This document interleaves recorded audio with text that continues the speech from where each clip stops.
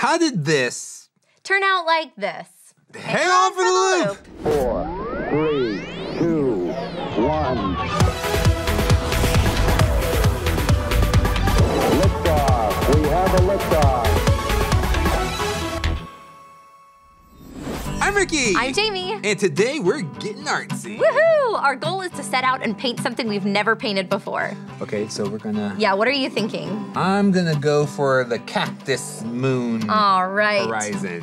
I will go for, I'll do the ice cream. All right, this is our hope that we'll take a blank canvas and make something creative and new. Even if we face some obstacles before we get there. Our belief and imagination can only take us so far. And we need some action. Some momentum. How can we activate hope? Check this out. Do you have a goal for the future? It could be something like making the basketball team, or becoming an astronaut, or setting the world record for the most cotton candy eaten in 5 minutes. No matter what your goal is, the question you'll probably end up asking is, how do I get there from here? And this is where hope comes in. Hope is more than dreaming about a better future. Hope gives us the inspiration we need to move forward and take action. And when we pray about the things we're hoping for and follow God as He leads us, we can have confidence we're moving in the right direction, even if we face disappointments along the way.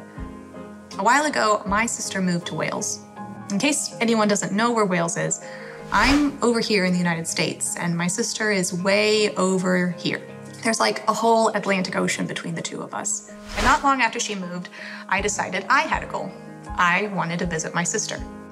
But I wasn't going to magically end up in Wales. I had to ask the question, how am I going to end up there from here? And Hope gave me the inspiration I needed to figure out the answer. There was so much I needed to do. I had to order my plane tickets and make sure my passport hadn't expired and get some luggage and make sure I knew where I was going to stay once I made it to Wales. It was a lot, and honestly, it was kind of overwhelming. This was the first time I was going to be traveling out of the country by myself. 2 weeks before I was supposed to go, I had everything ready. The only thing I was a little worried about was getting sick.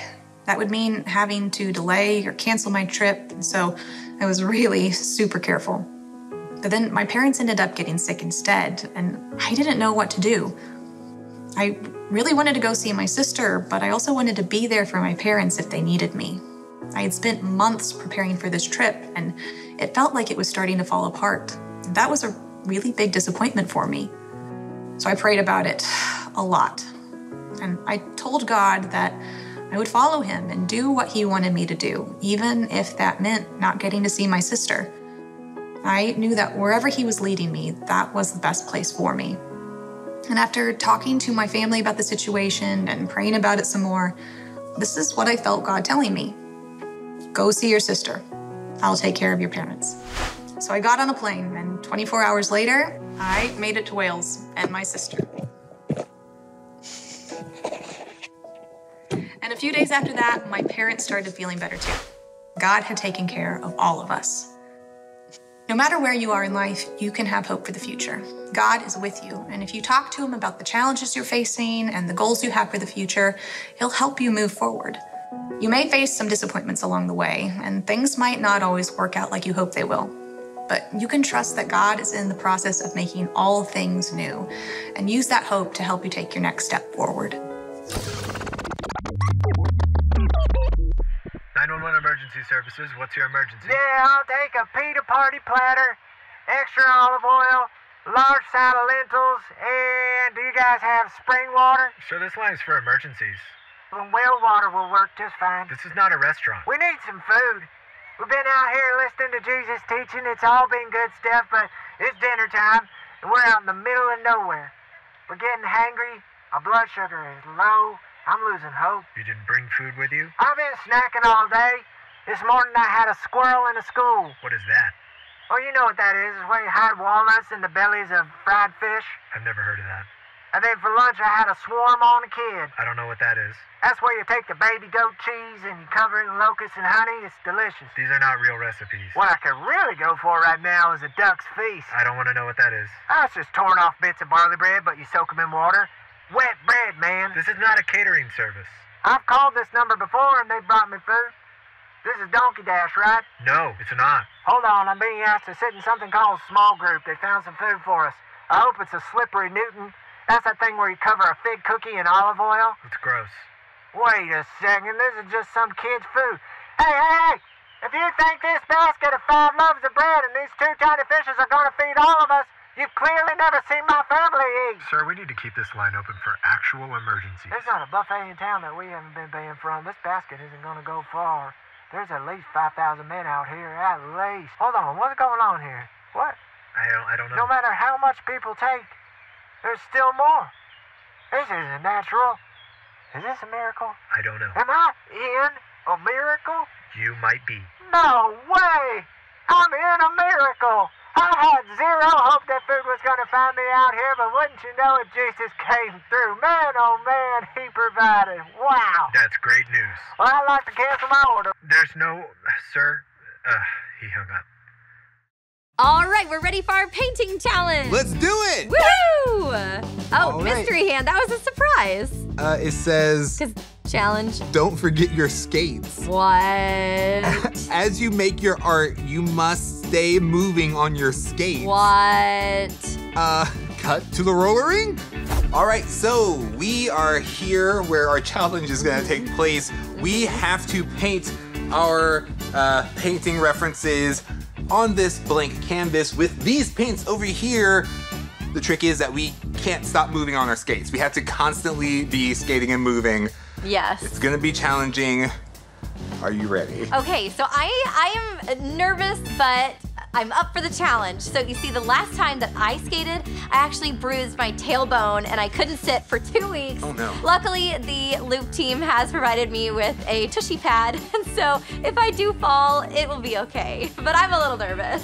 I think you're gonna do great, Jamie. Are you ready? I'm ready. All right, let's go. Woohoo! Okay. Grabbing the paintbrush. I need All right, this here we go. color. Keeping it moving. All right, let's see. Oh, that's not too bad. Moving. Okay. I'm skating Oh, and goodness. painting. Okay. I feel like Ricky is going to skate laps around me by the time. Happy little And cactus. turning. Okay. Here I come. Ah, Paint. I'm headed your direction. You're doing great, Jamie. I Oh, don't think this is supposed to be how you skate. Oh, goodness. Okay. All right, yellow, I need you in Okay. my life. Here we go. All right. Ugh. Like, so tense. Oh, boy. Okay. Ah, Blue. You're doing great, Jamie. thank you. Oh, that looks amazing. Oh, thank you. I already forgot. Wait, what color? Oh, purple. I think, is that blue? Oh, no. I dropped paint. Hey. Sticking your tongue out helps with your balance. That's true. what It's I've been scientifically proven. Proven. Here we go. I tried to outline it as best I could. Did I Give do me it? another color. Hurrah. Jamie, you're doing great. I think I need to add one little thing. Boop. I think I'm done. Yay! What do you think? What do you think? You could just paint me 1 in Chex-Mix million. for my painting. Chex-Mix.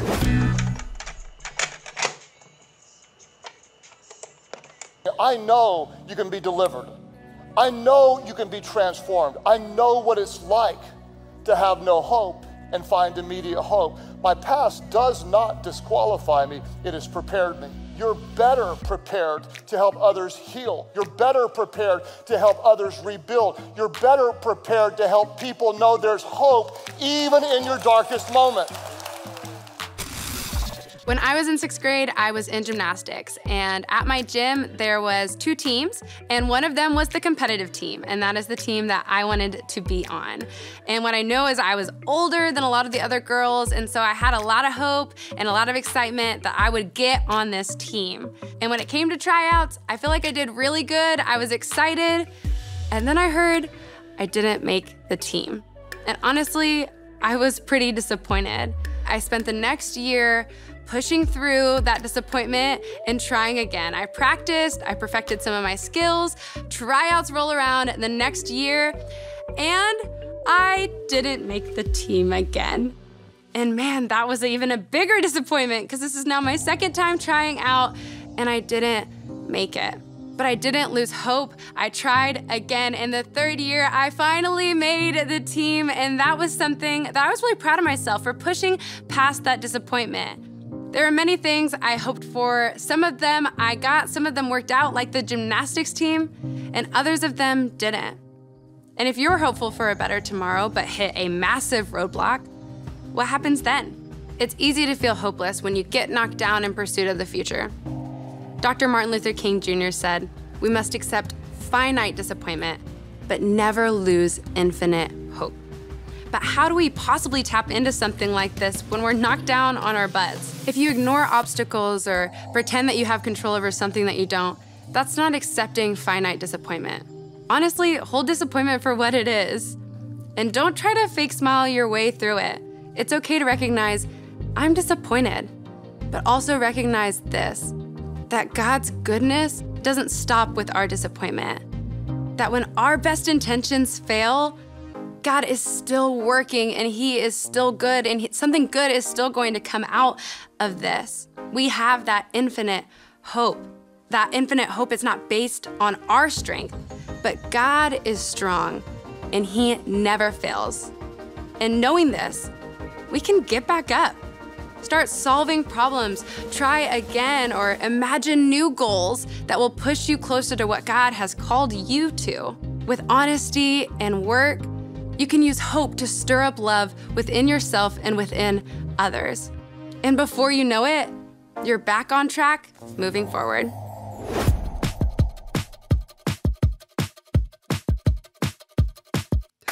Let us hold firmly to the hope we claim to have. Let us hold firmly to the hope we claim to have. Let us hold firmly to the hope we claim to have. The God who promised is faithful. The God who promised is faithful. The God who promised is faithful to pull us through.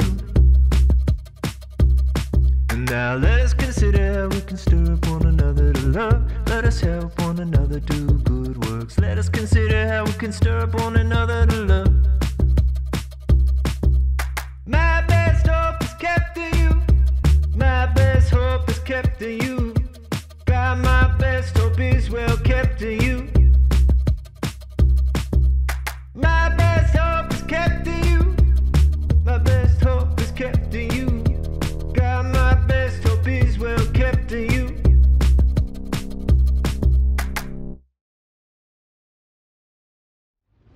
All right, Jamie, how do you feel your painting turned out?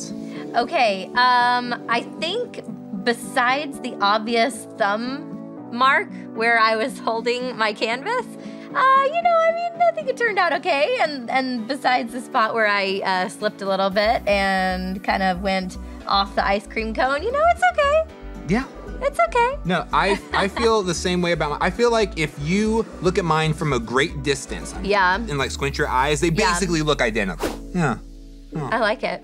I'm just proud of myself for actually trying this because the last time I skated, I bruised my tailbone and it hurt really, really bad. And so I was really scared to get up on those skates again and try it. You did a really great job, I did. Jamie. Yeah, thanks. That was the triumph. Maybe not my ice cream cone, but my triumph was getting up and trying it again. Here's a verse that gives me hope. This verse really gives me hope. A verse that gives me hope says, "But you, God, see the trouble of the afflicted. You consider their grief and take it in hand. The victims commit themselves to you, and you are the helper of the fatherless." The reason this verse gives me hope is because I recently lost my dad, and I love the part of the verse that says, "You consider their grief," and then the part at the end that says, "You are the helper of the fatherless." It's just a reminder to me that God sees me where I'm at and that He is ready to help me in all of the hard things. A prayer of hope. A prayer of hope. A prayer of hope. My best hope is in you, God. It's not my plan or strength. My future is yours. So guide my path with infinite hope. No matter what circumstances come my way, I will not give up. I will not give up. I hold firmly to the hope I claim in you. I hold firmly to the hope I claim in you. I hold firmly to the hope I claim in you. I hold firmly to the hope I claim. I hold firmly to the hope I claim in you.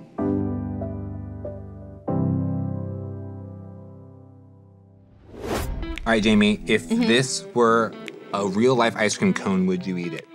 I probably wouldn't trust the green part because, green probably means mold. Probably means we've got a moldy cone here. Yeah, absolutely. That's my thought. I'd probably have to say the same thing about the cactus. I I probably wouldn't eat it because it's green. And I've been told very spiky and pointy. Another thing I was going to point out was, yes, my thumb mark here, but also I decided to just kind of go with where the art was leading me. Yes. And so I drew a little arrow pointing to my thumb mark. Yes. And then I labeled it thumb.